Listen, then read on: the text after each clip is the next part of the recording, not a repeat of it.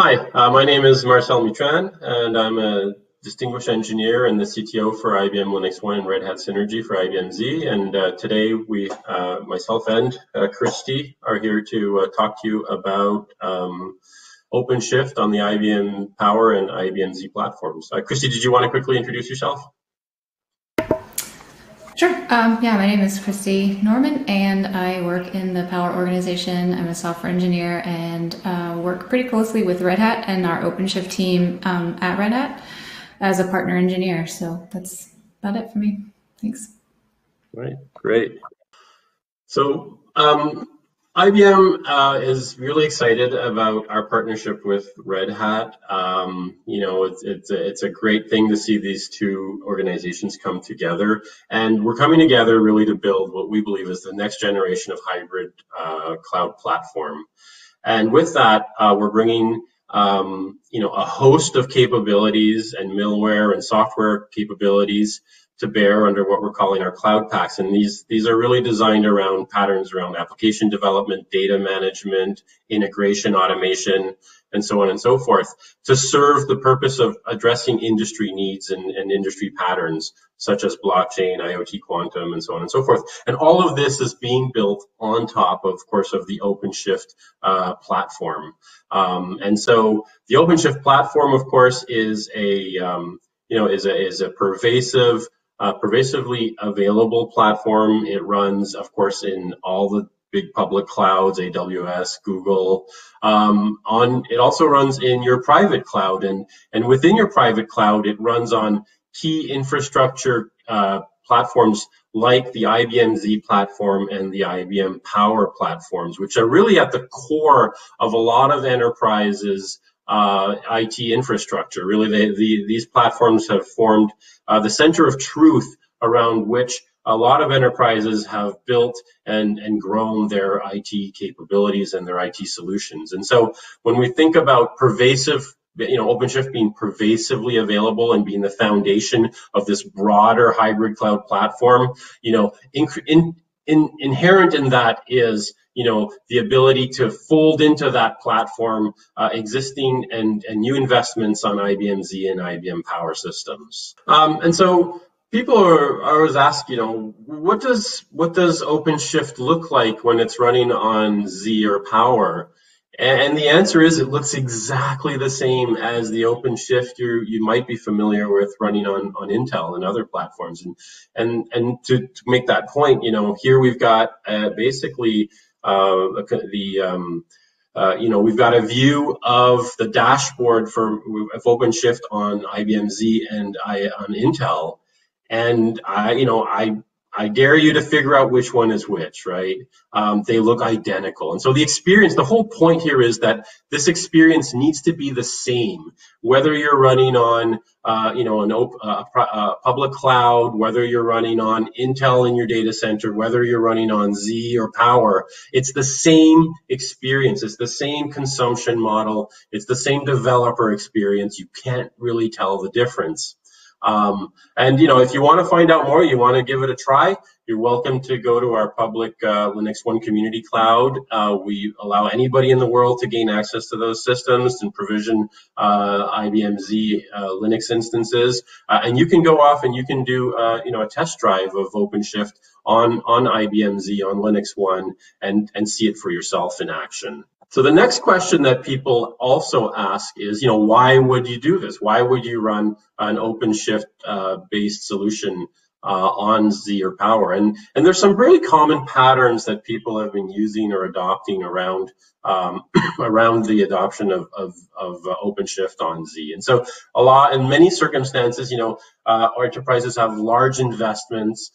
They've spent decades building out capabilities on these platforms. And so there's a desire, obviously, to modernize, right? To take those investments and to move them to the cloud native experience. Also, because these systems really form the center of gravity for data gravity in the enterprise, there's a need for, applications that are developed or that are being brought to bear, those applications need to be near the data that they consume, right? And that data gravity is bringing cloud native based applications nearer to that data, so they need to coexist or be co-located with that data that sits on IBM Z and Power. And then there's just, the qualities of services of these platforms. These platforms have been engineered to be that center of truth, that resilient platform that the rest of the IT infrastructure can depend on. And so the resilience, the scalability, the high availability, the security, right? Any application that has that type of need from a quality of service, well, it makes a ton of sense to just host them on a platform or on a piece of hardware that they can inherit those capabilities or those qualities of services from. And so, that's a great reason why other clients are also bringing their OpenShift based solutions to Z and to Power. Now, when we look at IBM Z specifically, there's 60 years of engineering that have gone into these systems now at the center of enterprises, right? As IT has evolved over the last 6-7 decades, IBM Z has evolved as well. It's a modern platform designed for the modern enterprise and designed around a lot of the needs and requirements and concerns of the modern enterprise. And so these systems are designed for very large volume data serving and transaction processing, right? They're designed to do elastic, scalable, available, and resilient infrastructure where you need to host the data and the transactions that just cannot fail, that your business depends on, that are mission critical to your business. And then, of course, a lot of that data is sensitive in nature and has, a lot of business sensitivity around it as well. And so the ability to build security and compliance around them in a very natural and holistic way is also fundamental to the way the platform is engineered. So why OpenShift on Z? Well, largely because all those qualities of service make as much sense in the cloud native world, as they did in the traditional IT world. You still need those qualities of service. There's nothing about a cloud native environment that removes the need for highly resilient, highly secure, highly scalable infrastructure underneath your cloud native platform. And to be honest, a lot of the investment you've made that's running on top of these platforms needs to be able to be modernized and leverage the cloud native experience as well. And so we've seen 3 core patterns evolve around IBM Z and Linux One with respect to container technology. The first one is essentially what we call cloud in a box, where the ability to host massive amounts of scale on a very small physical footprint, bringing down data center footprint, bringing down the data center power envelope significantly. Like, to get to that 2.4 million containers per box, I mean, that's a cloud in a box experience where customers can really, our customers can really get to a very high density, low power, low physical footprint compute. And that gives them very good business flexibility so that their business can grow very quickly and not be held back by their IT infrastructure.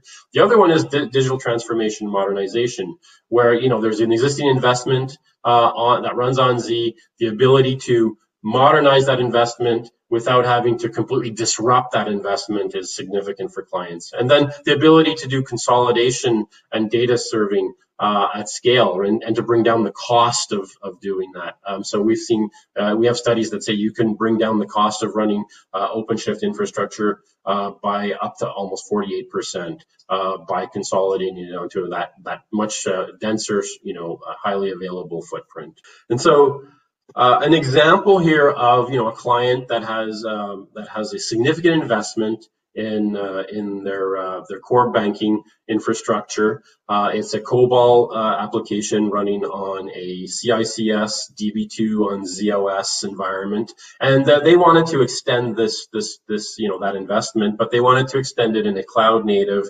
containerized fashion. And so the idea here is they wanted to incrementally grow the workload, grow the transactional workload.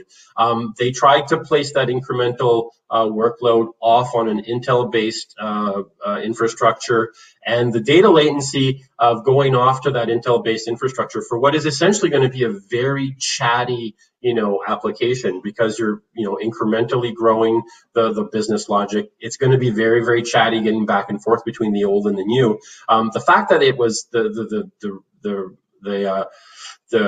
latency to get to those Intel boxes was so high, they could not do it that way. And what they recognized is they needed to run OpenShift co-located on the same physical infrastructure as where those COBOL, DB2, ZOS assets existed. And that allowed them to bring down the latency by almost an order of magnitude. It allowed them to improve the SLAs, the service level agreements for their transactions, bring down their batch times for their workloads, and get to a much more resilient outcome. And it positioned them very well for more modernization, reducing the risk around modernization, improving the time to value from a modernization perspective, and giving them a much better outcome. And so the other example that I mentioned was the cloud in a box example. And so on a single piece of infrastructure, on a single Linux One or IBM Z system, you can host actually 85 different hypervisors. And so 85 different hypervisors, each of which can host thousands of Linux environments and obviously millions of containers, right? And you can grow or extend or add new hypervisors or new Linux guests non-disruptively. You never have to bring down the system, never have to reboot it. You can also move resources around, be it memory, I/O, and compute. You can move all of that around transparently, non-disruptively, so that for databases which like to scale up, you can scale them up in a very holistic and natural way.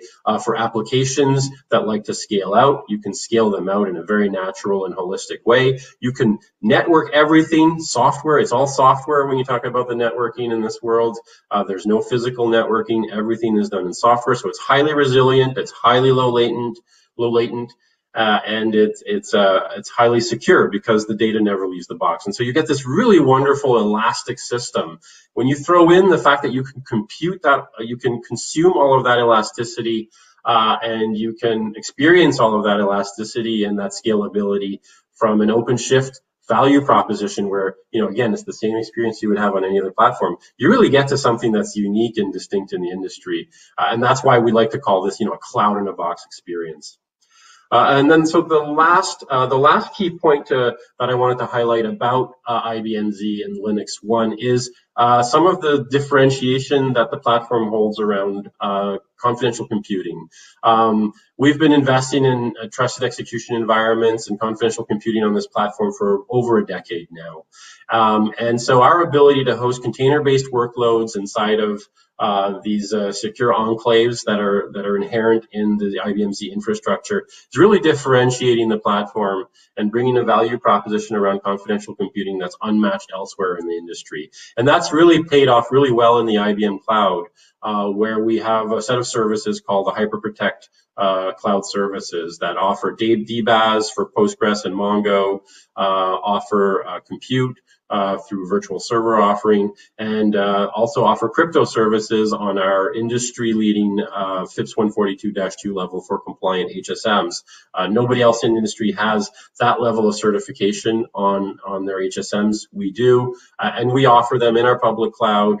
Under our HyperProtect crypto services, we offer it as a service, and that allows you to keep your secrets and your keys secure in a manner that nobody else can in a public cloud setting.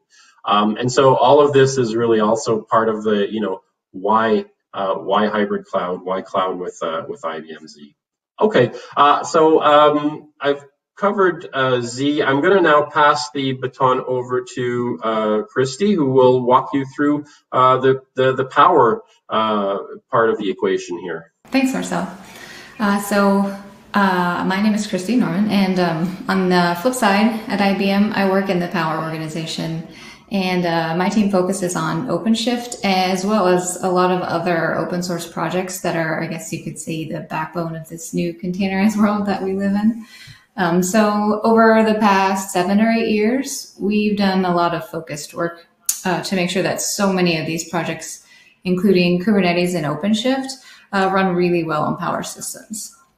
So I'm going to talk about a little about deploying OpenShift on Power and some ways to make that easier, and also a small sampling of what you can deploy on top of OpenShift.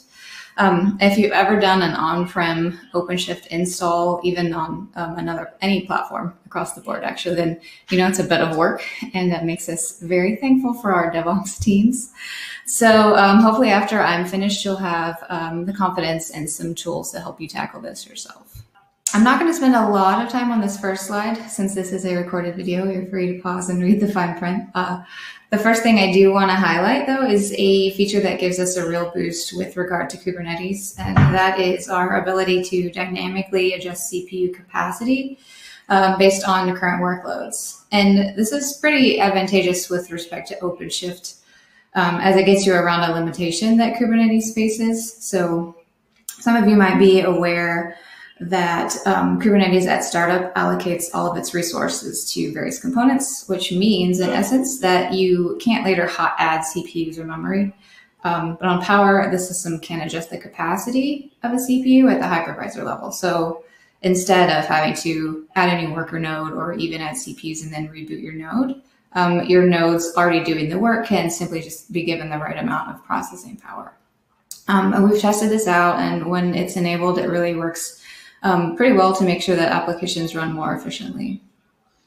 And then the other thing I'll call out here is that if you do have existing Power workloads, and this is similar to what Marcel mentioned about Z systems, maybe you're running IBM I or AIX on your Power hardware already, then you can have Linux VMs running OpenShift alongside those same workloads and make those transactions a lot faster, keep your data all in the same place, so your latency is extremely low, and it's more secure. You don't have to move your data outside the platform.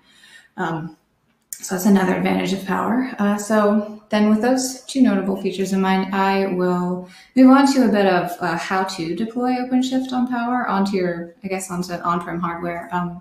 And I will say that most of these principles apply to all platforms and not just Power. So to install OpenShift, you will be interacting with the OpenShift installer. It's got two broad installation strategies, IPI, which stands for installer provisioned infrastructure, and UPI, which is the user provisioned infrastructure. IPI takes advantage of established cloud and other management infrastructure like AWS or OpenStack, etc.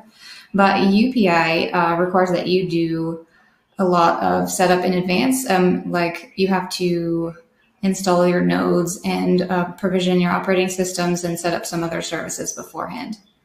So currently the officially supported ways of installing on Power are both UPI. There are a couple of development-only IPI options that we've used in-house. There's a single node cluster project that you would not want to use in production because it does put everything into a single virtual machine running on a Linux box. It's really great for development, though. We've used it in-house for some testing, and so it's been really good. It spins up pretty quickly. And then the other is a libr-based IPI, which is also helpful for dev and test and allows you to have multiple nodes on the same system. And it takes advantage of the services that libr provides to get the nodes running for the installer. So the first supported UPI option that we have for Power is to install this directly on top of bare metal systems. So this one allows you to use dedicated servers for each of your nodes. And then the second one is not completely different, but it allows you to provision VMs, and then you would run the OpenShift nodes on the VMs, or LPARs if you're more familiar with that terminology, for all of your OpenShift nodes. So for both of these installation methods, UPI requires that you provision and pre-install Red Hat Core OS onto all of your nodes and also set up services for your cluster and the installer. There's a transient node that is used to bootstrap the installation, which is then destroyed post-installation. One of the most important prereqs is configuring external storage for your PVCs and your container registry. A few of the services that are required by the installer include a web server to host configuration files that are fetched by the CoreOS installer. A load balancer and DNS. So those services typically run on what's come to be referred to as a helper node. So that's just a little bit about the UPI install. I'm not going to do a demo because it takes about an hour to set up the cluster. But the reason that I am going into a bit of detail about this is to make it clear why we and others have developed some automation around this process. So there are two projects that I think are extremely helpful for anyone who is installing OpenShift using UPI. They're linked here. The first is created and owned by my team within IBM. It does require that you have Power VC in-house to assist with some of that provisioning. It'll right-size your nodes for you, install them, and configure those necessary services on the dedicated helper node that I mentioned just a second ago. The second project is maintained primarily by Red Hat, but since it is an open source project, of course, contributions are welcome by anyone. And let's see, the link that I put on this slide is linked to a quick start for installing on Power VM if you don't have Power VC. But I do want to make sure it's clear that this project is not only for Power hardware, the specific link is, but the project itself that sets up the helper node actually contains playbooks that will set up this helper node running all the services that I mentioned previously on lots of different platforms. So these are really helpful. We use them for all of our deploys. We recommend them for customer deploys. And we have done a lot to make sure that our best practices are baked in. So make sure, even if you don't want to use this automation, I think it's helpful for anyone who wants to do a UPI install to be aware of these projects and go take a read through those at least. So in addition to deploying OpenShift, I do also want to make sure to do kind of a quote unquote demo using OpenShift on Power. Since, as Marcel mentioned, the user experience is the same across all platforms, I thought I would highlight something that won't look identical on all platforms. It does and it doesn't. It sounds a bit illogical, but bear with me here. So OpenShift provides some operators out of the box that you can take advantage of when building your applications.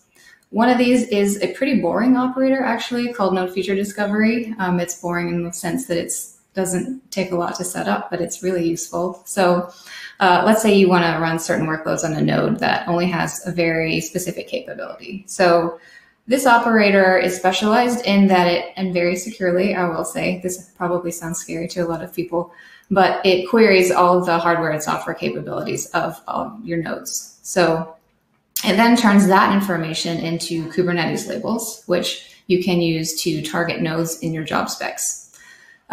Since this operator just takes a couple of clicks to deploy and the default values are provided and fine to use, then I just put a screenshot here on this slide to give you an idea of what Operator Hub looks like and which of the operators I'm talking about. Okay, so after you've installed and deployed the operator, the labels that it populates show up in the top of the output of your OC get node. For this specific node. So this, I think, is worker 0 in my cluster. And then a little bit farther down, unfortunately, for this presentation, it shows up at the top of the output. You can see those labels actually populated with the values.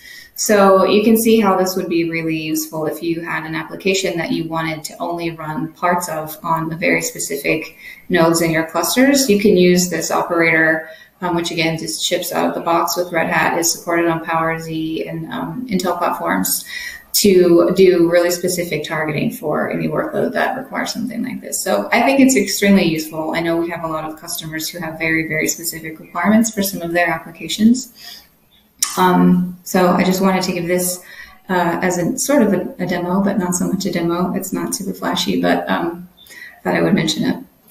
And then I do also, this is a customer use case that I wanted to show to make sure that it was clear that you can do a lot more interesting things on OpenShift on Power. This is a banking customer that we've worked with who used OpenShift to deploy something much more complex. So they were using a lot of well-known open source projects. Kafka notably was what they used to stream all of the data that they were using to in-house to speed up their application, and then they used IBM Storewise as their backend, and an IBM Cloud Pak called IBM Cloud Pak for Data, which we didn't really go into IBM Cloud Paks here, which is sort of a bundle of things that you can install on top of OpenShift, and a lot of other things that are offered by IBM. So they combined, some IBM products, some OpenShift products, and some open source products to make their application really well tailored to their business and serve their clients really well. So did want to make sure that everyone is at least aware of one customer application that we have seen and helped with on OpenShift. Okay, so the very last thing that I will just briefly mention is an upcoming offering that we have been working on, and that is to put Power Systems into IBM Cloud. So we're working on a project called Power VS, or Power Virtual Servers, that will actually allow users to use Power Systems in a cloud environment instead of having your own on-prem hardware. It's currently in beta, and we plan to have it generally available by the end of the year. The automation project that I mentioned earlier on is also contains a repository that will allow you to deploy OpenShift into Power VS. So there are lots of different automation scenarios in that first repository for Power Systems. So if this is something that you're interested in, I just wanted to mention that briefly, and go take a look. This is a screenshot actually of the tutorial for using that repository to deploy OpenShift into our Power VS. So that's it from me. I want to thank Marcel again and make sure that if anyone has any questions, they know that they're more than welcome to reach out to Marcel or myself. Our email addresses were listed on the first slide, and hopefully you learned some things. And I hope you enjoy the rest.